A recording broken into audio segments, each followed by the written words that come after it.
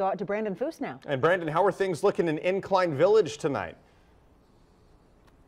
Well, Landon, it's been snowing steadily for the last few hours, but it's gotten lighter in the last 10-15 minutes here, but the roads are still really bad. State Route 28 is messy. That's why we're standing in this Rayleigh's parking lot. It's just safer to be here. Earlier today, more than 7,000 customers were without power, but good news, according to NV Energy's website, all but a few have been restored, but this morning it was difficult for some without power. We broke the cord on the snowblower, and the only way we can start it is by electric start, so it made it a tough morning, but we made it through it.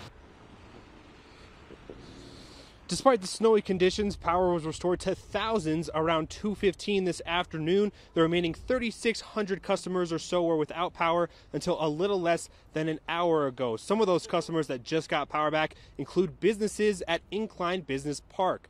Sunshine Deli closed all day, and Incline Village Tire Department had to turn people away while they waited for the power to come back on. I spoke with another resident who had to work from home but couldn't do anything without Wi-Fi, so it was a tough day for workers. Looks like the public library and the Ivy Coffee Lab are both out of power as of now, and those are kind of my go-to Wi-Fi spots, so I can't really get too much Wi-Fi right now. Came in hoping we were going to get power, didn't, and so people that wanted to move around safely and install their winter tires, so we were not able to do it. So.